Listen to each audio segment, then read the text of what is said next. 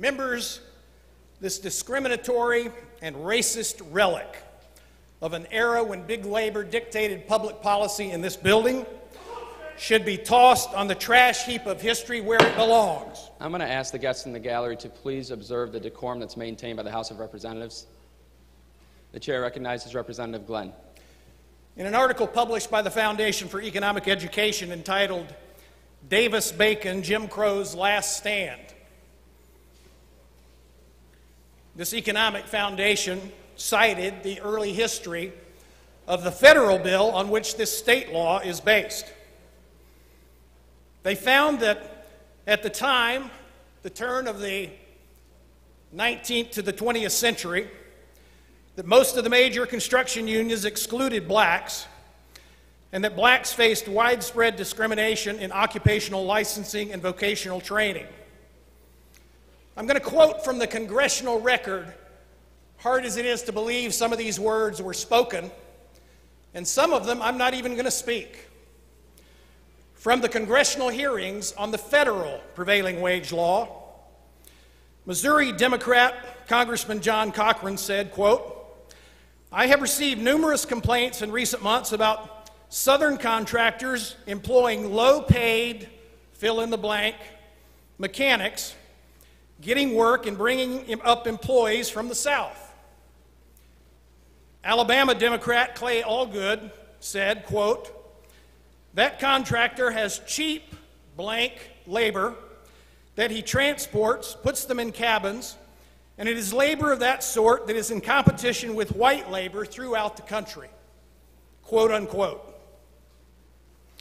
Ralph Jones, president of a company that gained supervision over a Department of Housing and Urban Development project in Oklahoma, had intended to employ the residents of that public housing project, but because of the requirements of the federal prevailing wage law, he was forced to hire skilled laborers only and could not hire some of the minority residents of that particular housing project.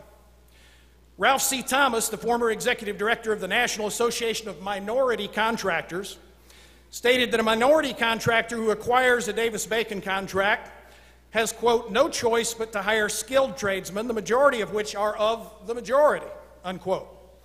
As a result, he said, Davis-Bacon, which is how the federal prevailing wage law is referred to, closes the door in such construction activity in an industry most capable of employing the largest number of minorities. This legislation that's been law in Michigan for decades also discriminates against the 80% of skilled trade workers in Michigan who choose to work for a contractor who is not union affiliated, or work for a small business without the personnel to process the mountain of paperwork required to comply with this government price-fixing scheme. And when it comes to price fixing, why don't we have similar laws fixing the price of labor in every other profession? And why don't we price fix equipment?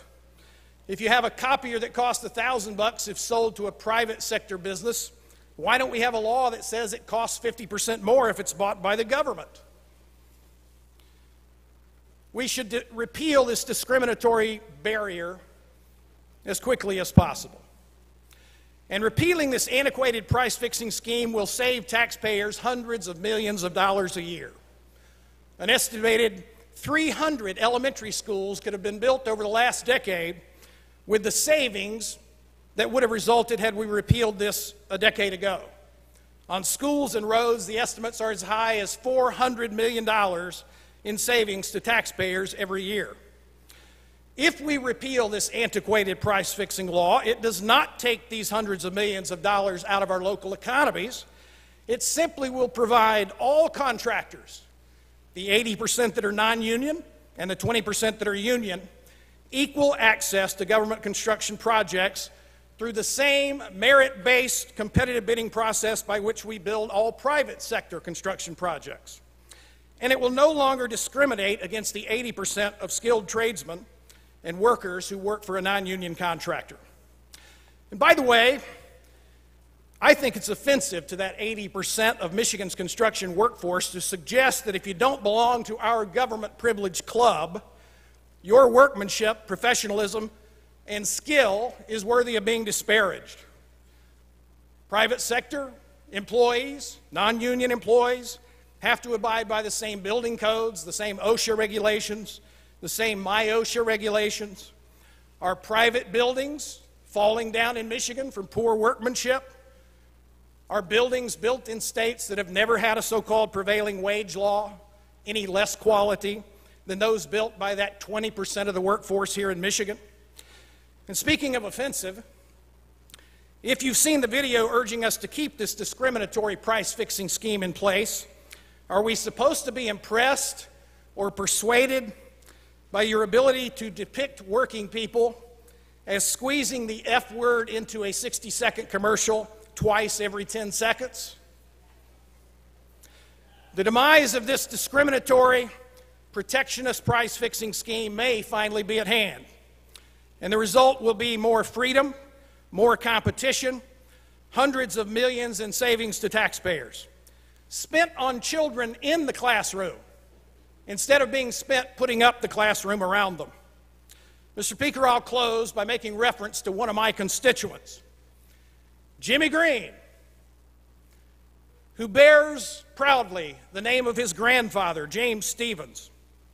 He called him, when he was a kid, Big Dad. Big Dad was a minority contractor in Detroit, a small business owner, drove a salvage truck, and he was discriminated against by this law because he didn't have enough employees to comply with all the bureaucratic and paperwork regulations of bidding on government construction jobs. I stand here today for Big Dad. All he wanted was a fair and open and equal opportunity to bid and compete based on his ability and his hard work and his commitment. I stand here today on behalf of all the Big Dads in Michigan's construction economy, and I urge my colleagues to join me in voting yes. Thank you, Mr. Speaker.